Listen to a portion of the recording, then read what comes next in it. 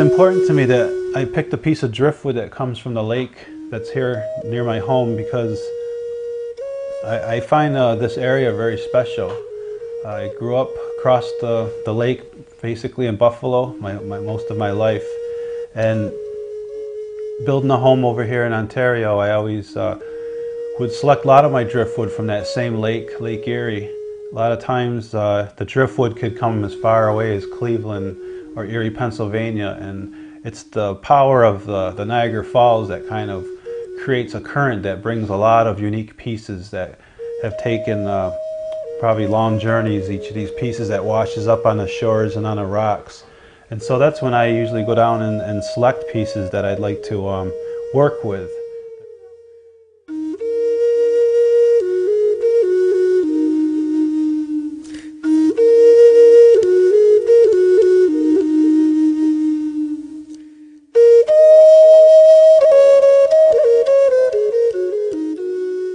But when I select a piece and bring it into my studio and decide to use a little imagination and try to transform a piece of driftwood or any other object that I find, it's almost like I'm giving it value.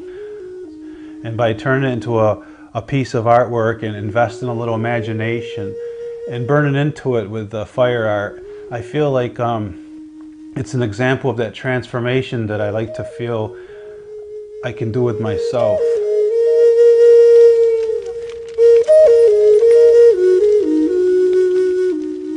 So this is the piece of driftwood that I selected down at the lake, and what I wanted to do here today is actually start burning onto this driftwood and creating a piece of artwork like I would normally do whenever I do the wood burning activity. What I like about the driftwood is it's very unique and it has a story behind it. Almost like people, the journey that this driftwood might have taken on the lake kind of is similar to how the journeys that we take as individuals. And as you can see, this is a very unique piece of driftwood with the shapes. A lot of times there's patterns in the wood and it might be banged up and have nicks and imperfections in the wood, but that's kind of what's nice about that is it's kind of like how people have parts of them that aren't always perfect, and it's kind of, we can almost identify with that wood, and that's an important part of fire art, at least for me, because I find that we can almost put ourselves into that material, and it's almost like a psychology that when you're working on it, you can almost transform that piece. And you can almost transform parts of yourself at the same time. A lot of times we do a lot of fire art workshops. We do a lot of workshops with high schools. That's what we're doing right now. We do a lot of workshops with universities. Sometimes we're working with groups that are in more of a healing situation or a healing setting, like hospitals or different types of institutions like that.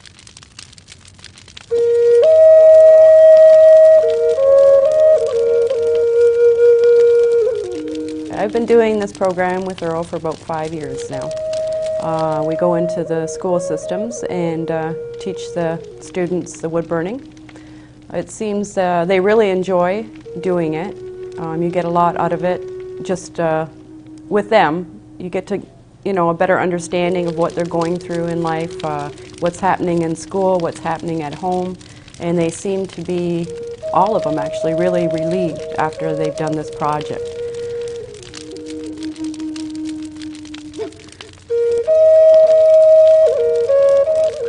You really find that kids come back from their lunch break and they're supposed to be all wired and rowdy, and they sit down with their piece of wood and the burner and they start getting at their design, and there's just like a very calm and relaxed manner they all of a sudden have, and they're etching out their design and they're going over whatever they chose, and you really get a sense of they're focused and they're there and you have them. They use it as a tool for them to bring enjoyment into their life. They also use it as a healing tool. There's been several students that have lost either grandparents or aunts or uncles or family members, and it seems like when we come in, this has just happened the week or so before, and then they start burning and you know, putting all this into their work. Because as you're burning, really, it kind of smokes and it goes up. So it's like a prayer as well. While they're doing this, they're getting all these good memories and good thoughts out, and it's like a little bit of a relief for them. And it does. As they're burning, they're thinking these good thoughts, positive things most of the time, sometimes not so good, but in a way it's all going up, just like you do when you do your smudging. So they seem to be really relaxed. They seem to find themselves a little more. They'll sit down and they'll talk to you, and they'll let you know what they're doing, you know, in the story of what's going on in their life, where a lot of the times the teachers say they had no idea. I think it gets a really good response. A lot of the students, when they're choosing their design, they'll choose stuff that is representative of their native heritage, which is nice. And it's really pushed to have it be their project, something that they've created, something that they want to work on. But you have Earl there in the classroom at the same time, you know, helping them if they want to add some detail to the face, or they want to make, you know, the animal that they're etching out, the eyes really pop. He's there with like the expertise to make that work for them, because everyone in my class was a first-time burner and, you know, struggling with the process. You know, so it's good to know that you went in there and you made a difference. And usually every class you work with, there's always at least 4 to 5 kids that will come up and thank you, if not more, and let you know that you have made a difference for them. And they really appreciate the fact that we did come in and do this program with them.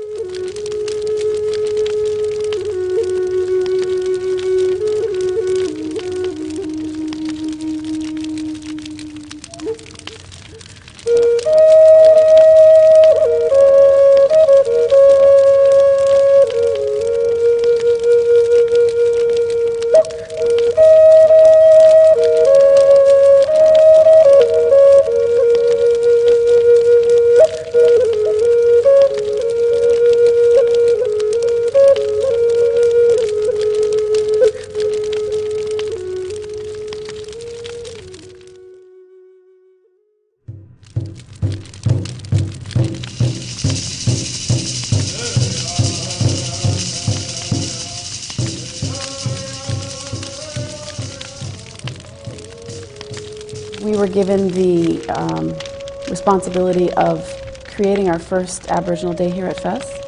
And Ms. Gazzola had heard of Kim and Earl and said they were great, and they did this wood burning at the center, and they had their own wood burners and would travel to where you were and put on a workshop for the kids. The wood burning was always at every Aboriginal Day. There's like the first 2 years there were 3 to 5 workshops, and then last year there were 10. But every single time the wood burning would be the one that would fill the fastest, so the kids really enjoy it. I've had to turn kids away every time.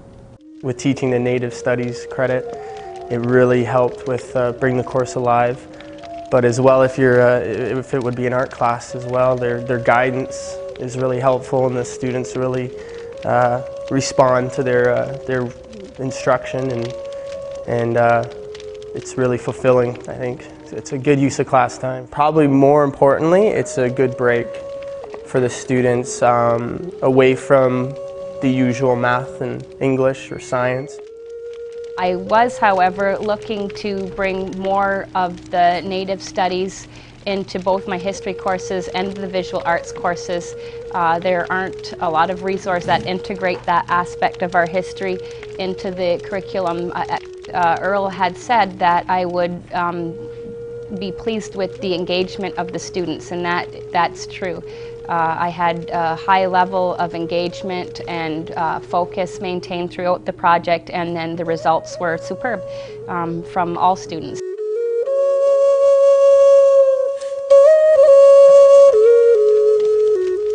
What I wanted to do was try to give the viewpoint of the steps I take when I'm going through the stages of creating a piece of artwork, because the thing I wanted to get across with the fire art is that it can be very personal as a way of not only transforming the wood, but transforming ourselves. I think I learned a lot of this when I was rehabilitating from my spinal cord injury. It was a very severe spinal cord injury, and it kind of took a lot of my abilities away. I couldn't move from the neck down for a couple months, and when you go through an experience like that, you have all your abilities taken away. It almost renders you pretty helpless, and it's at those times in your life that you're looking for any strengths, any abilities that you can reclaim for yourself.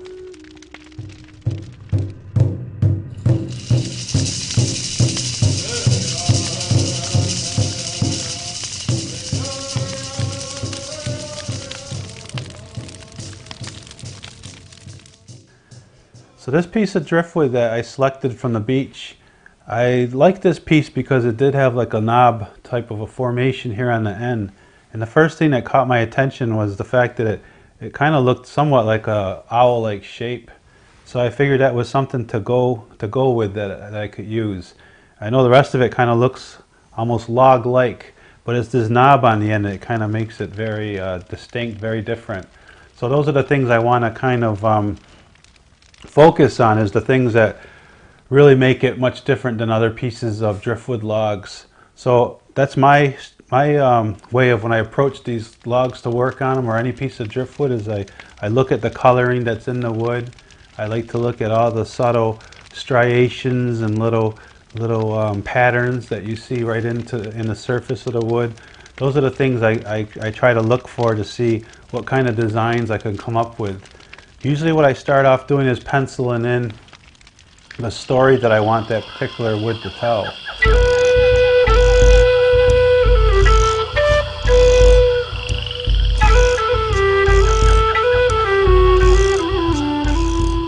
Before I start to work on this piece of driftwood, I first start to pencil in some ideas.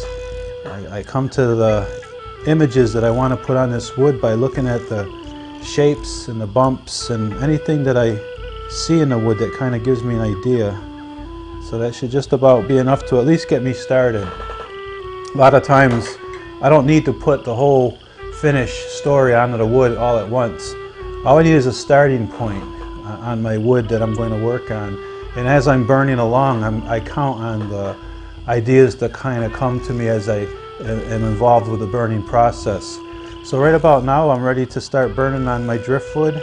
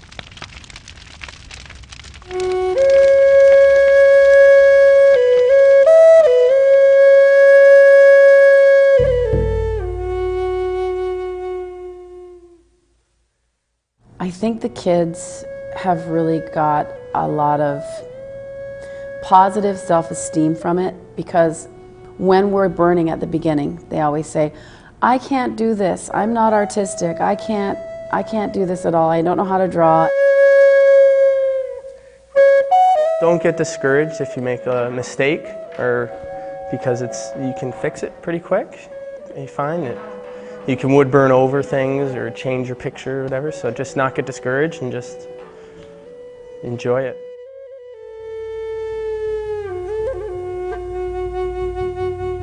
This is an opportunity for a student to express themselves and their identity, but with a medium that is very relaxing, and an atmosphere that Kim and Earl provide that helps a student to be very reflective and focused on whatever the task is.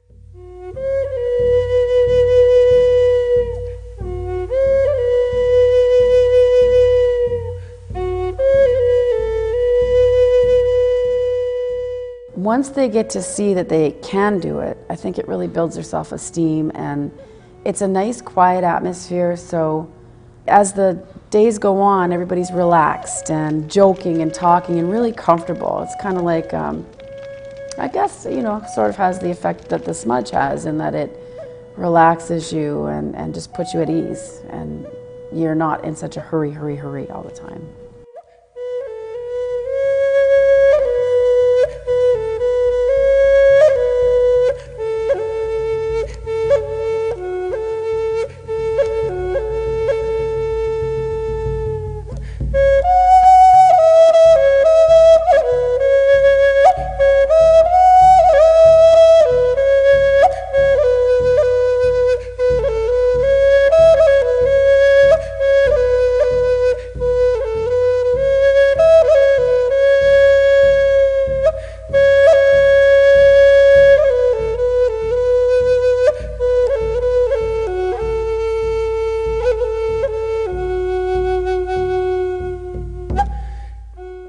What you start out with, wood burning, is usually very different from what you end up with. So the idea that you sort of start with is you can change it, and it goes with your mood. And they come back time and time again with the same drive. They get a finished product that's expressive, that they're proud of, that has not only probably helped improve some of their mobility and their skill, but has also boosted their confidence and their self-esteem.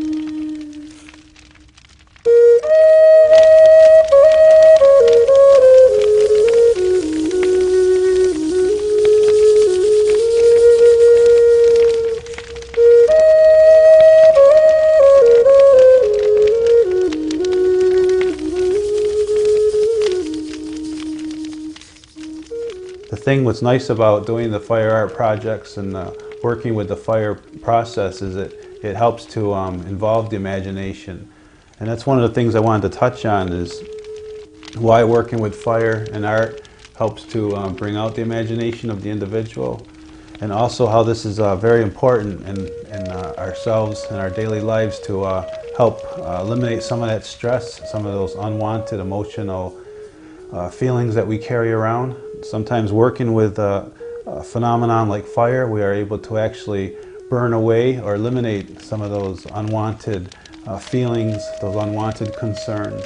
And sometimes it can even be other things that we want to bring into our lives as well. And these are strategies that I would like to show today as we work some more onto this piece of driftwood. I outlined a little bit more on this bulbous shape at the end of this log. I want to make it into an owl form.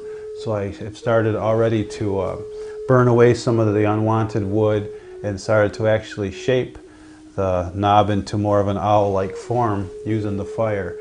And I'm also going to be leaving the beauty of the driftwood to still be a part of the completed piece.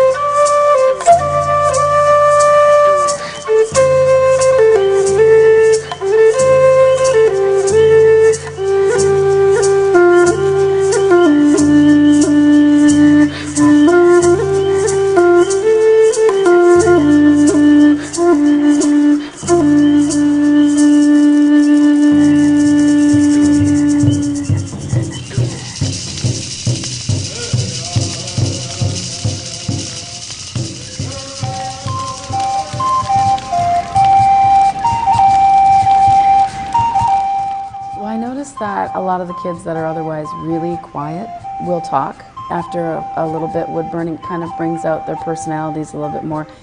It's a much more comfortable thing than sitting in a classroom learning a lesson or something, you know, because they have complete freedom. I find it's really calming, and just that with the wood burning you're destroying a piece, but you can get a piece of beauty through the destruction of it all. I find that very interesting. It's just like time where you can escape and just focus on your burning, and that's it. It's calm, it's relaxing. You just get to sit back and chill out. An inner peace that you feel when you're doing it, because it's just, you don't have nothing else you have to deal with at the time. I like the way it makes me feel. I feel relaxed and comfortable. I've learned to trust my instincts and just go with the flow, pretty much. I've already been asked about 20 times this semester, when are we doing the wood burning? When are we doing?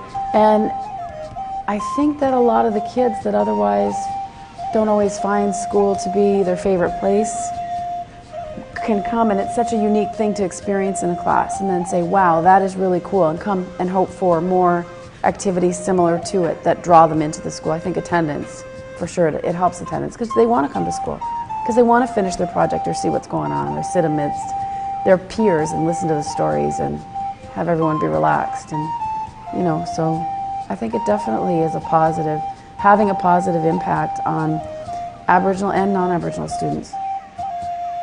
Kim and Earl are very supportive and encouraging at any sort of roadblock or little kind of obstacle that would normally put a halt to things, would normally have students shut down or turn off. With a little bit of guidance or a little bit of encouragement, they're helped over the hump, and it takes really very little direction. It's just more encouragement to get through it and to complete something that that truly is a confidence booster, that helps with the self-esteem, and it later carries on. It follows them for the next project and hopefully outside of this classroom.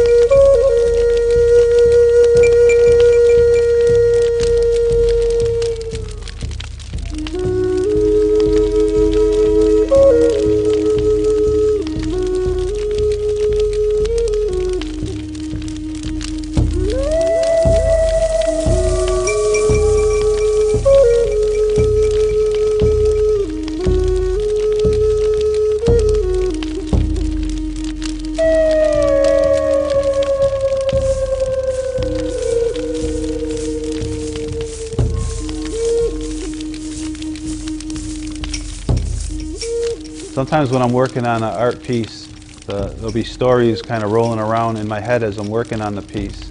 And oftentimes these stories, or sometimes they can even be poems, kind of play around to the point where I have to write them down, and a lot of times I like to read these stories or sometimes these poems to explain, things that are in the piece themselves.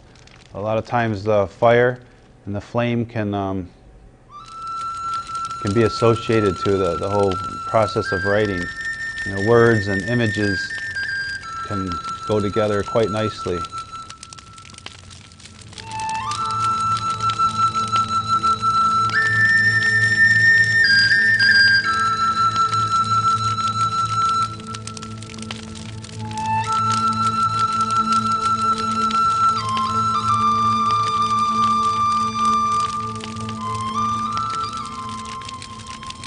Midwinter Dream.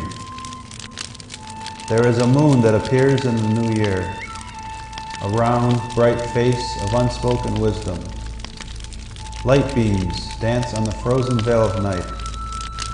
In a great house of wood, a ceremony glows, a celebration for the mystery of nature. We rejoice for all that keeps us young. There comes a special kind of new moon, a mystic light whose shadow runs with the wolves. In a house of fire the stories are told.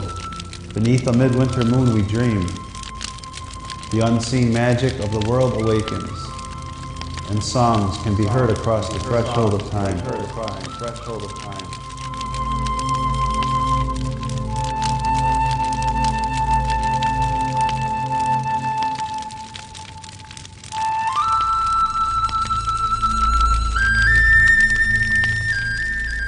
Healing Crow Woman. She moves across the shifting shapes on the wings of an eagle. Her robe of linen cloud sweep the misty mountain sky. Crow Woman's gifts held close to the heart of a morning sun. Healing spirits arise on the ancient tracks of bear. From the darkness she brings new light.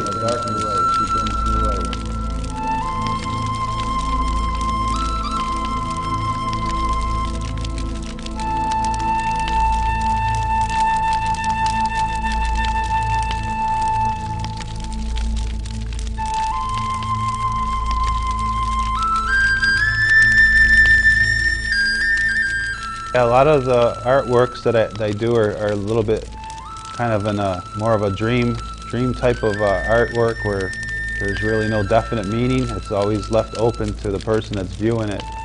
And sometimes I like the poems to be the same way. They can be interpretive to the person that's hearing them. They might be a little bit more something that might be thought of as like a dream, or they might be thought of as the images themselves telling a story. I try not to pin myself down with any one certain meaning. I just think things are nice to be kept open and have a little mysterious side to them. Right here we have what I call the Woodland Visions Fire Art Center. And the idea for this location was to have a section of the shop that can be devoted for a classroom, that can be a place where people can come in for whatever needs they may have. I wanted to work with special needs students. I wanted to work with retired people, seniors, anybody who wants to come in. I wanted to have a place, or let's just say a space that was intimate, and a space that I could allow the real magic of art to kind of come out. And at the same time, I have a section of the shop, because it's large enough that I can also have kind of an art gallery, gift shop type area where people can see unique things that are handmade and also learn a little bit about the items that they're possibly going to purchase. They can find out a little bit more about Native culture. They can learn about some of the amazing artists that we have right here in the Niagara region, that we have right here in our section of the country. I think our section of the country is quite rich. I'm glad to be a part of it with the Woodland Visions Fire Art Center.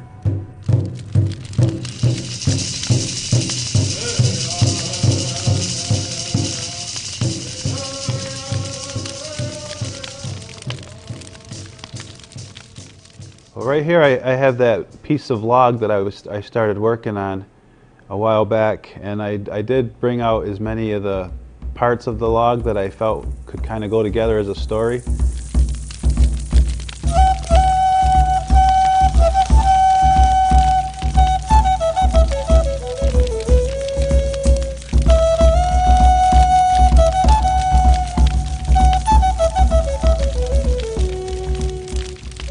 On the one end of the log is the big owl form, and I show like an owl kind of grabbing a small, maybe a mouse-like creature in his claws.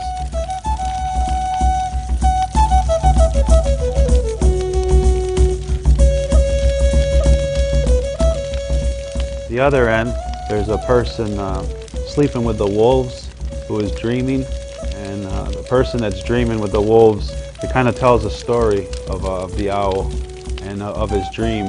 And there's no color on this side. I wanted the field to be kind of shadowy, a little bit kind of solemn. But on the other side, I put a little more color in, almost like a Wizard of Oz type thing, where it goes from black and white into the more colorful world of dream imagery.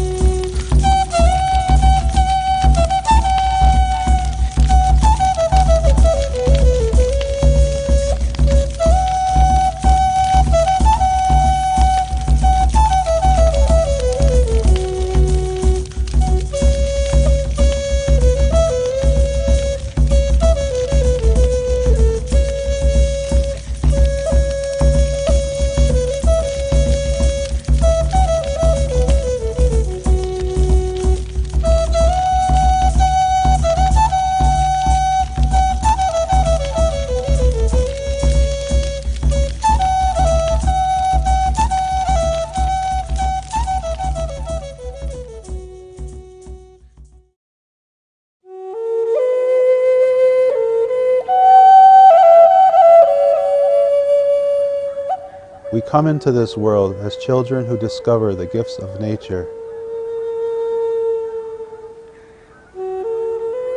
The water, trees, and the sun that shines on all living things are part of a sacred mystery.